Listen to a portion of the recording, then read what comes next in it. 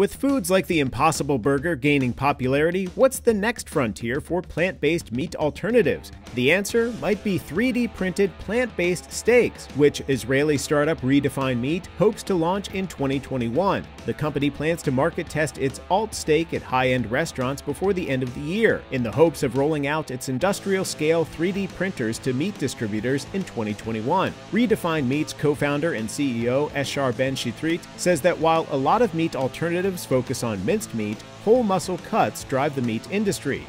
Our technology can create whole muscle cuts just as a cow can produce that in a much more efficient way with a lower cost, and of course it's much better for the environment. So we are introducing a new category. While tabs labeled fat, blood, and muscle aren't especially appetizing, well, it's all plant-based, not the real thing. The device can already print between 6.6 and 13.2 pounds of meat in an hour, but the goal is to launch a machine that can print 44 pounds of meat an hour. But Shitrit is thinking bigger. The idea is to replace a cow. So each of our machines produce in a day exactly like a cow, up to 250 kilos in a single day. We're talking 551 pounds of meat. In 2019, Redefined Meat raised $6 million in a round led by CPT Capital, which has invested in Impossible Foods and Beyond Meat.